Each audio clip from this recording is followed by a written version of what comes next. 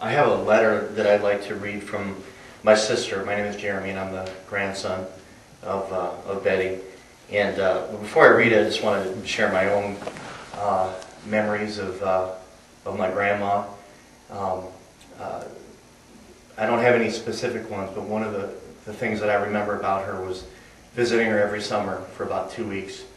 And one of the things that I really appreciated was that she always made sure that we had plenty of things to do. And she spoiled us pretty badly. And taking us to movies and giving us all the candy we wanted.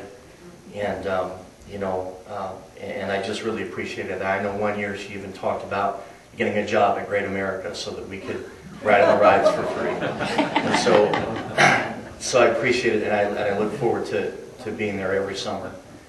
And but this is a letter from my sister who lives in the Philippines right now. She's not able to be here, but she wanted me to read this today. Dear Grandma, I love you so much, and my heart is saddened that you are not with us anymore.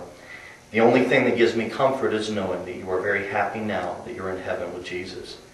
During your time on earth, you were such a wonderful grandma, and I will always remember your kindness, generosity, creativity, your fun spirit, and your love, among many other sweet characteristics.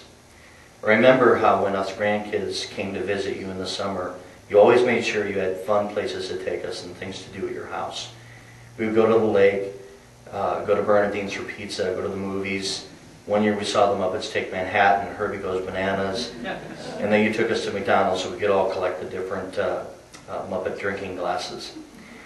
Going to Woodfield with you and Cindy, Great America, Santa's Village, playing Skip-O and Uno, going out to eat at Ponderosa or Burger King for a Whopper, my favorite, making cat collages, going on late night ice cream runs with you when Grandpa was sleeping,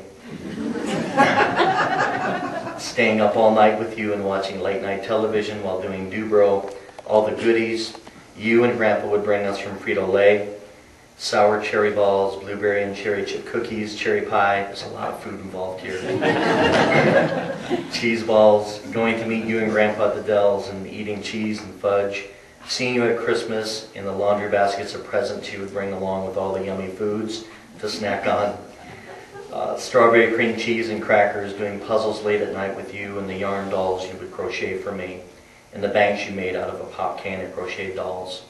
You even made dolls for Lisa and Mariah, my friends at home. Going to Disney World with you and Bernadine, having you at my graduation and wedding.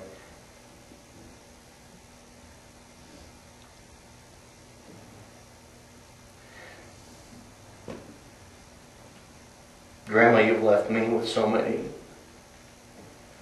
precious memories that I will hold on to and cherish always. It is these memories that will keep me going during the low times and when I'm missing you. I love you so much, and I can't wait to see you in heaven. Thank you for being you, and I love you. Your first granddaughter, Michelle.